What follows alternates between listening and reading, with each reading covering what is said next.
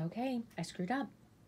But it's not the end of the world. I'm not going to beat myself up over it, and I'm not going to redo anything. But I want you to take a look at what I've done.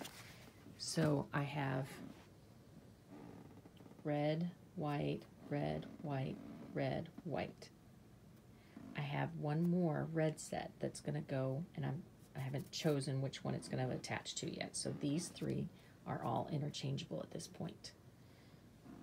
Then I made my long white and red. Do you see the problem? There's going to be a red one right here. So I need to flip this over. It needs to be this way, which is fine. Keep in mind I had used a directional fabric in this, so George will be upside down.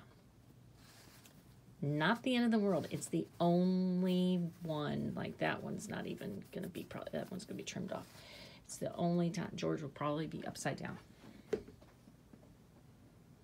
Does that make sense? So now I need to make sure when I put my red and whites together for the last two sets that the white is going in the right direction so that George and whoever else is on there are not upside down.